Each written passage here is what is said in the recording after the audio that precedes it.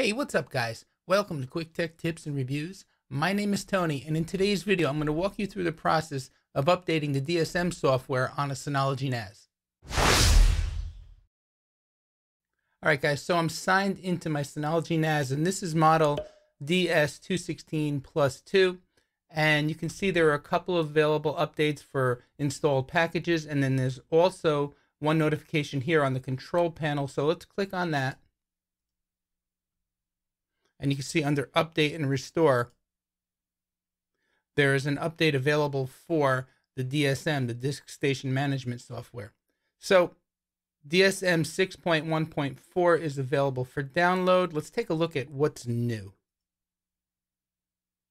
So here are the release notes for DS216+2, and you can see that version 6.1.4-15217 was released yesterday on November 6, 2017.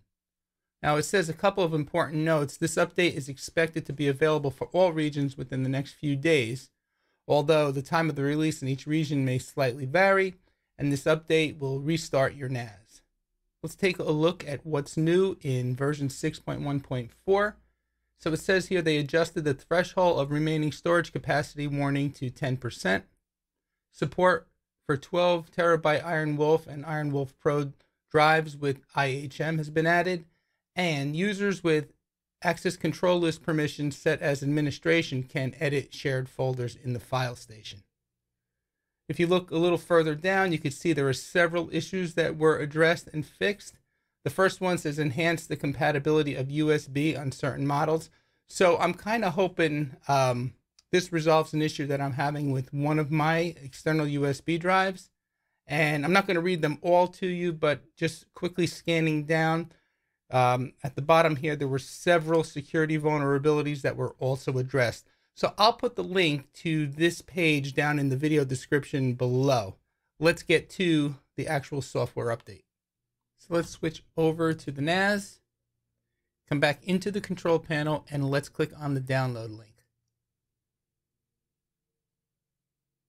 Okay, the download's completed. Let's run the update now.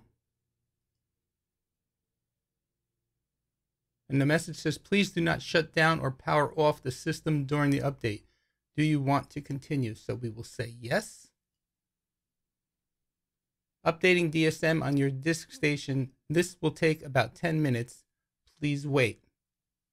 Okay guys, so I'll let this run and I will be back as soon as the program is updated.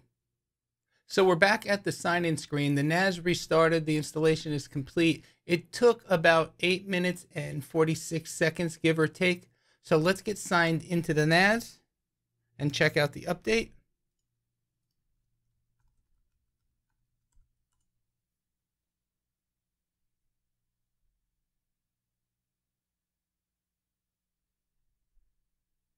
Okay, let's sign back into the control panel. Let's go into Update and Restore.